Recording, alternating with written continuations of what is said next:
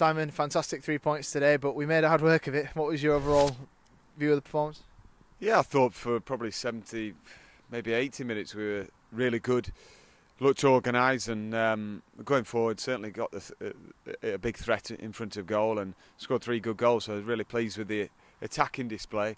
Defensively poor at times, second half, and to cling on in a game where, you know, like I say, for 75 minutes probably we were in real control.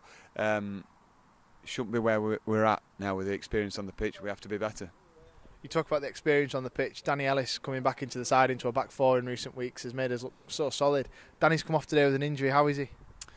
Too early to tell, but it was an injury sustained in training on Monday, and it tightened up throughout the week until yesterday, where, to be fair to Danny, you know, he's desperate to play games, and he's come in and done a really good job, but you could see it was stopping him from having free range of movement, you know, in the last 10 minutes of his performance. So we had to drag him off and change it round a bit.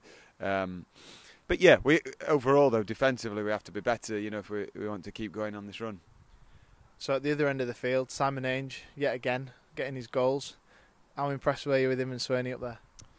Well, it's another brace for Ainge, and he's done it again, hasn't he? And I think Swaney was one of the game's best players today. I think he was a real handful, and he got his shoulders in on the centre half early, didn't he? And, you know, nailed him, and a very powerful lad, and he's learning the trade of a centre forward again. And I think his performance was top notch. Well, one change that really changed the game for us was the introduction of Andy Thanodge. Thought he was fantastic in midfield. How good is it for you as a manager to have players like Andy on the bench? Yeah, great. And Liam Agnew had been training well, so waiting in the wings, but I thought Andy's contribution was telling, really, with the end result. I thought suddenly we had that ability on the pitch, the fluidity in midfield, to go from one wing to the other instead of being a bit tunnel vision. And yeah, I thought his contribution was very good, and you know, he's knocking on the door now. So a good 3 points today. It makes last week's draw not look as bad. We're still very much in the hunt. What is your message to the lads going into a massive game against Fylde next week? We attack it, you know, with the same aggression, same willpower, and there's a desire there to keep claiming 3 points and putting pressure and, you know, on the teams above.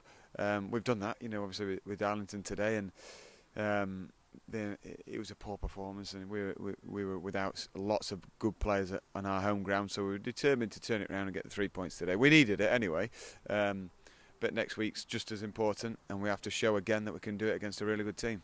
And just finally, in the injury front, Peter Crook missed out today with some bruising to his stomach. How far is he? And obviously Dominic Knowles has had his operation now. Are we likely to see Dom before the end of the season? I'd imagine that we might have a couple of weeks of training out of Dom, but I think it'd be unfair to, you know, put him in after so long out. We've got to build him back up, and I go and watch a lot of games. So do the rest of my backroom staff, and there's not many Dominic Knowles about that what he can do as a forward with his movement, his finishing ability. So we're all wishing him the best and make sure he comes back better than ever.